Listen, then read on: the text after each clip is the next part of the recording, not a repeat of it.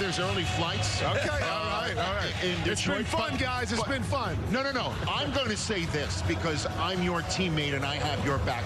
You're not just a quarterback guy.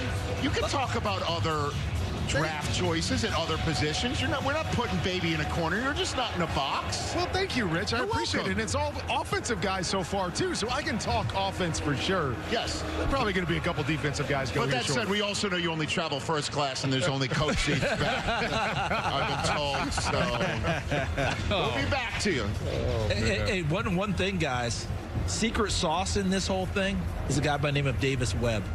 This is a quarterbacks coach in Denver for Sean Payton. He's going to be one of the top quarterback coaches in the NFL starting right now, and look at the project he gets here with Bo Nix. Well, as the commissioner has the Raiders pick, Jack Andrade of our crack research staff just said, in the history of the draft, we have never had 13 straight picks on one side of the ball in succession at any point in any draft.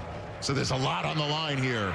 With the 13th pick in the 2024 NFL Draft, the Las Vegas Raiders select Brock Bowers, tight end, Georgia. All right.